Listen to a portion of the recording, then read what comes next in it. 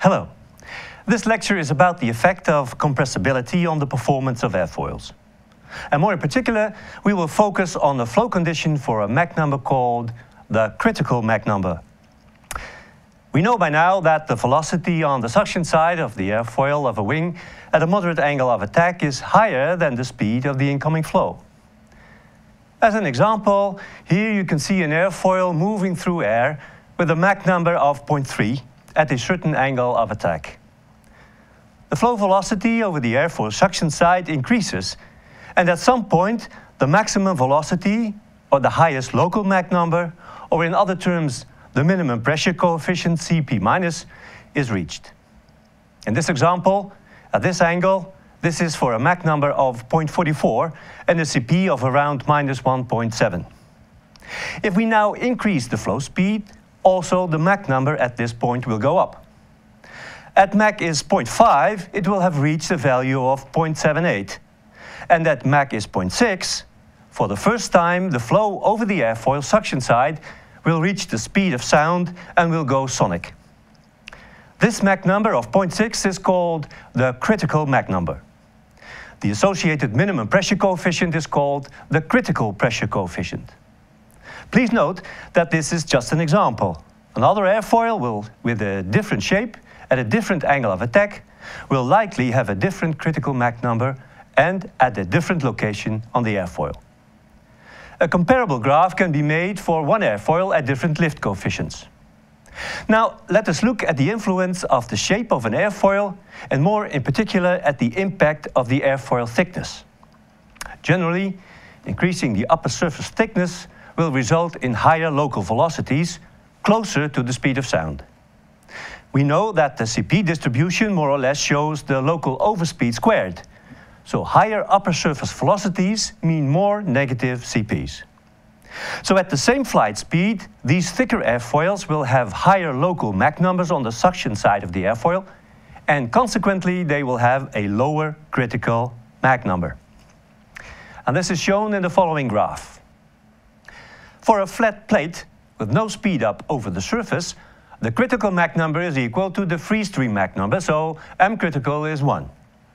If we go up in thickness, the critical Mach number goes down, as is shown by the points on the curve.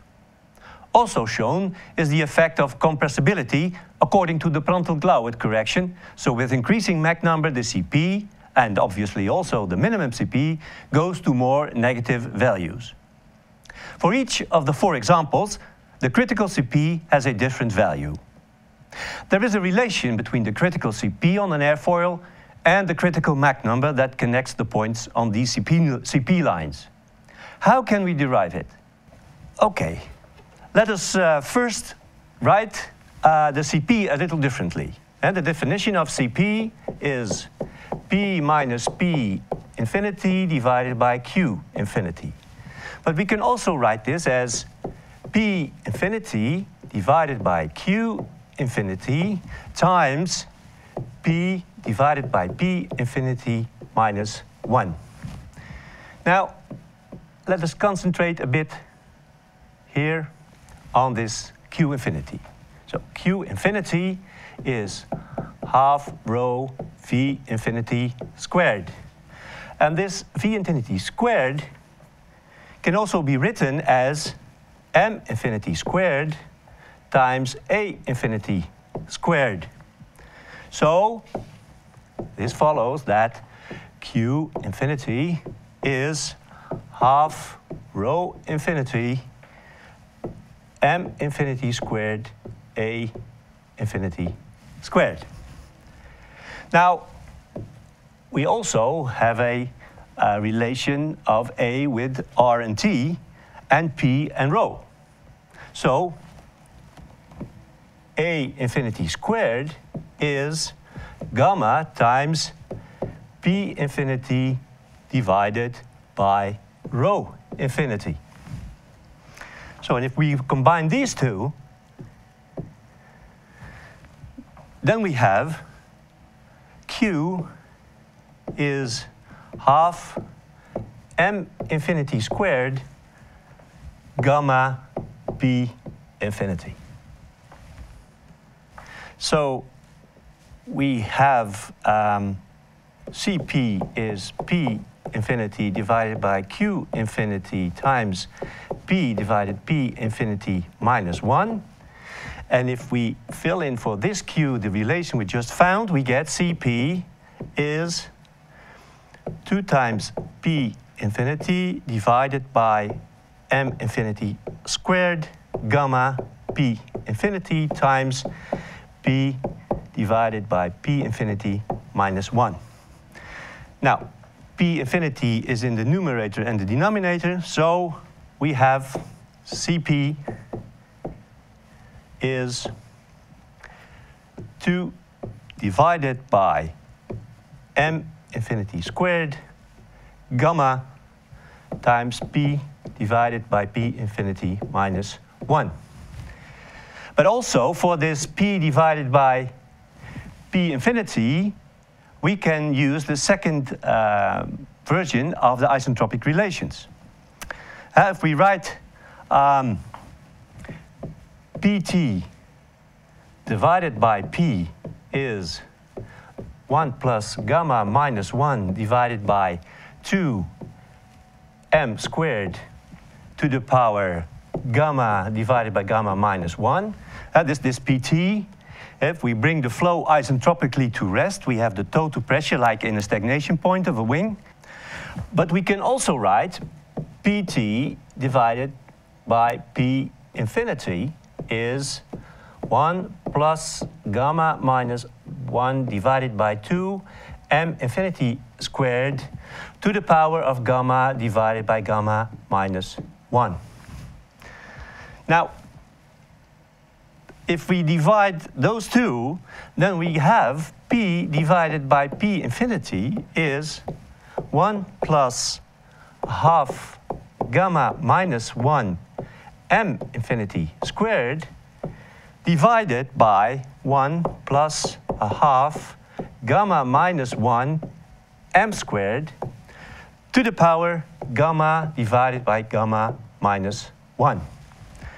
Now, this we can insert in the equation for Cp. Cp is 2 divided by gamma M infinity squared times 1 plus a half gamma minus 1 M infinity squared divided by 1 plus a half gamma minus 1 M squared to the power gamma divided by gamma minus 1 minus 1. And this is a general relation between the Cp and the Mach number at a specific location on the airfoil surface and the free stream Mach number. For MS1, the Mach number is the critical Mach number and the Cp is the critical pressure coefficient. So finally, this is the relation for the critical pressure coefficient and the critical Mach number. And if we now go back to the graph, we see that the points on the Cp lines are connected with this new relation. We found a general expression for the critical Mach number and the critical Cp, and we have an airfoil-dependent relation for the Cp. The intersection gives us the critical Mach number for our airfoil. Now, what happens if we have reached the critical Mach number and we would still increase the flow speed? Locally, a region with supersonic flow will start to develop, which will spread to the leading edge with still increasing Mach number, and since also on the lower side of the airfoil locally the velocities are higher than the free stream velocity, also the lower surface will show pockets of supersonic flow. At some point, shocks will appear. Over a shock wave, the pressure increases.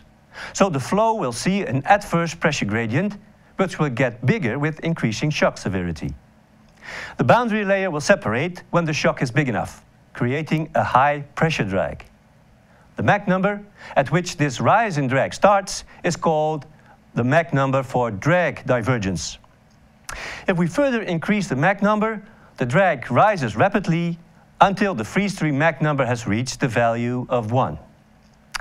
And the flow over this entire airfoil is supersonic. This rapid drag rise due to the forming of shocks was the reason that initially people thought that there was no end to this drag rise, and they called it the sound barrier. However, as you can see in this picture, when the flow over the airfoil is entirely supersonic, it reduces again due to a combination of shock and expansion waves. You simply need to generate enough thrust to overcome this high drag rise. The conclusion is that to avoid heavy shocks on the suction side of the airfoil for a specific lift coefficient, we need to restrict the upper surface thickness. However, we also need strength and stiffness in a wing, which requires enough building height. And we need sufficiently high flight Mach numbers. There is a way to accomplish this without the high drag associated with upper surface shocks: supercritical airfoils. These airfoils have supersonic velocity over a large part of the upper surface, but slightly above the critical CP, so that heavy shocks will be avoided. That is why they are relatively flat on the suction side. The thickness is now shifted to the lower side. To compensate for the loss of lift due to the restricted upper surface CP, some aft loading has been introduced at the pressure side, which gives the typical S shape of the lower surface. This slide gives a good example of the difference between a conventional airfoil and a supercritical airfoil at high subsonic speed. Both generate the same lift, but the supercritical airfoil only has weak shocks and a much lower drag. Apart from using thin airfoils, another way to increase the drag divergence Mach number is wing sweep. Here you can see a straight wing with a certain airfoil giving a critical Mach number of 0.7. If we now sweep the wing, for instance with an angle lambda of 40 degrees, the speed that the wing sees, so to speak, is not the full velocity vector, but a component v cosine lambda. This means that all velocities over the wing are reduced, and consequently the critical Mach number is increased, in this case to 0.91. We can also look at it from a different perspective. If the straight wing in forward flight would have an airfoil relative thickness of 14%, then, if we apply a sweep angle of 45 degrees, for instance, the airfoil relative thickness in flight direction will change, since the absolute thickness remains the same and the chord length increases. In this case, the airfoil relative thickness decreases to 10%. We know now that thinner airfoils generate higher critical Mach numbers, so wing sweep helps in this respect. There's just one downside to this. Wing sweep lowers the lift force for the same span, since the velocity component normal to the leading edge is smaller than the free stream velocity. In the next lecture, we will concentrate on the difference in performance of two-dimensional airfoils and finite wings.